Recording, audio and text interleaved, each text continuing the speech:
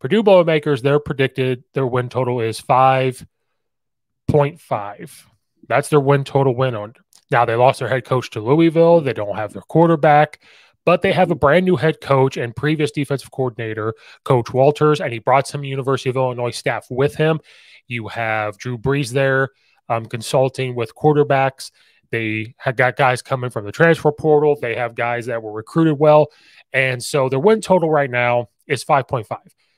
I think that you could look at their schedule here and find somewhere somehow that they could compete to get over that 5-win mark.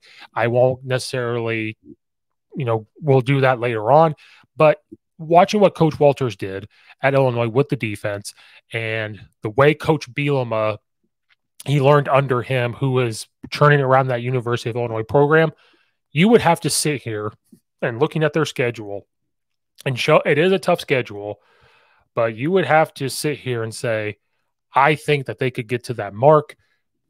I'm kind of shocked it was at 5.5 at first. Then you look at this and say, I see why it's a 5.5, but they still have the coaching staff, the resurgence, the excitement there to that where they can get to that.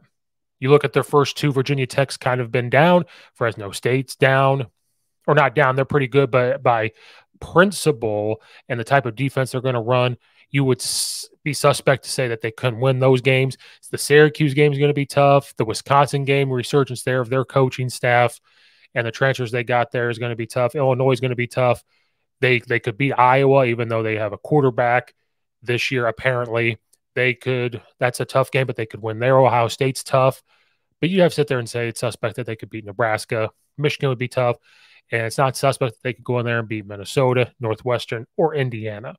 So the 5.5 is probably exactly where they need to be, but I could see them getting above or just right there. But with the coaching staff they have there, with the players they have there, it's not out of the realm that they could sit there and win the first two games of their season, sneak a win out of Iowa, Nebraska, Northwestern, Indiana for the 6, and then just, sneak another win in there too to get to 7, 8 wins in Coach Walter's first year there at Purdue.